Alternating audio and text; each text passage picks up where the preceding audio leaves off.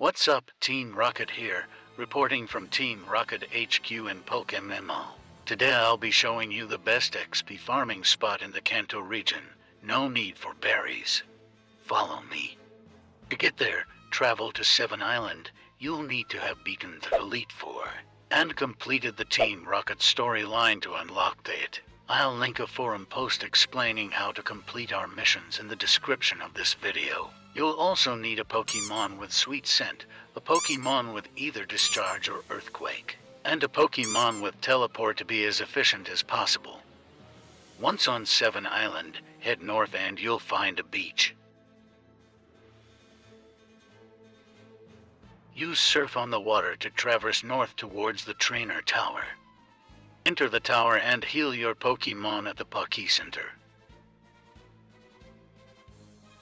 Now head back outside and surf on the water again. You'll want to hotkey Sweet Scent and hotkey Teleport. Team Rocket Protocol suggests using a PP max on Sweet Scent to get more out of your runs.